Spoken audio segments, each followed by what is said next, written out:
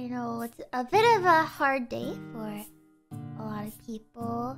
I just really want to say I love Sana.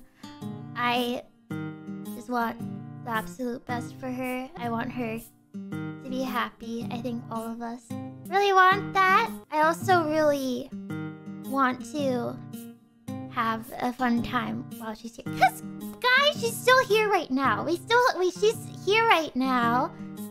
We have her for a few more weeks.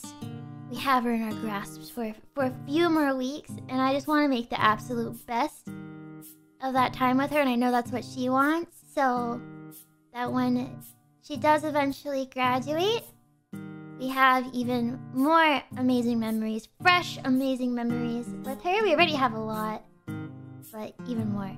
Yeah, I would like to stay positive and make the best of everything and just be happy with her, because it's hard not to be happy when she's around. I don't know, I think it'd be nice to just carry that mindset, but I do know this is obviously very fresh for a lot of people. For council, at least we've had an idea about everything.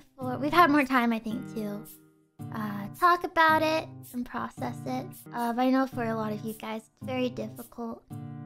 And I'm sorry, but it's difficult because we love Sana.